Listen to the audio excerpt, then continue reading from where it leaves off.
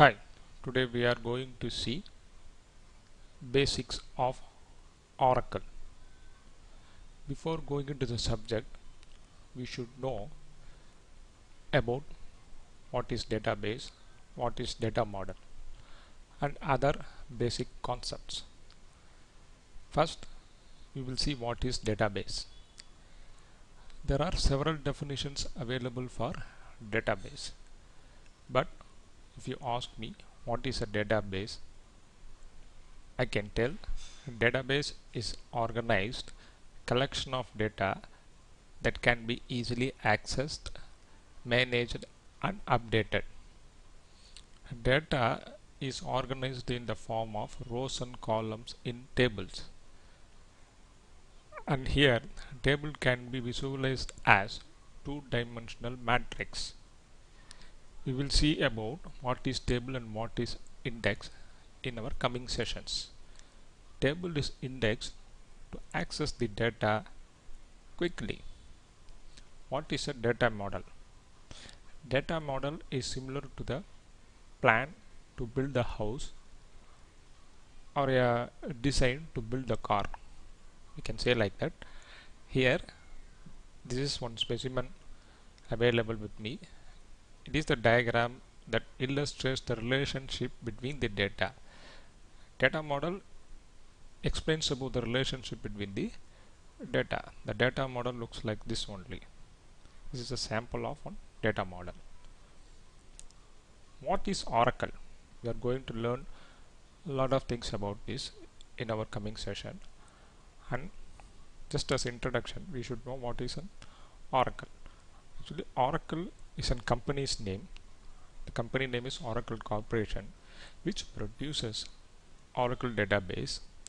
Oracle database is an object relational database management system produced and marketed by the Oracle Corporation. And what is DBMS? DBMS is a database management system. It is nothing but a collection of interrelated data and set of programs to access this data. The advanced level is RDBMS. In DBMS there is no relationship. We cannot establish the relationship between the data. It is a more or less a file only.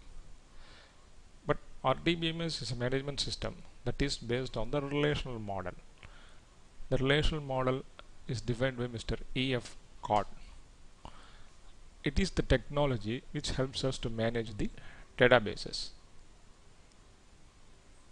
Now we will see the difference between the DBMS and RDBMS. In DBMS, database management system, data is stored in the form of flat file.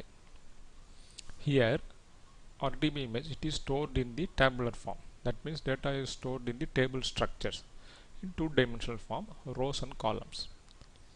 In DBMS, data stored in the hierarchical format. Here, data values stored in the form of tables. The tables have an identifier called primary key. We will see what is primary key, what is unique key, and what is foreign key in our coming sessions. Here there is no normalization. Here normalization is there. And we will also see about normalization and other relational database concepts in our coming sessions. The example of the DBMS is file system and XML. Here RDBMS, the example is Oracle, or we can say the SQL server. What is Oracle database? Already we have seen Oracle is the company's name, that is Oracle Corporation.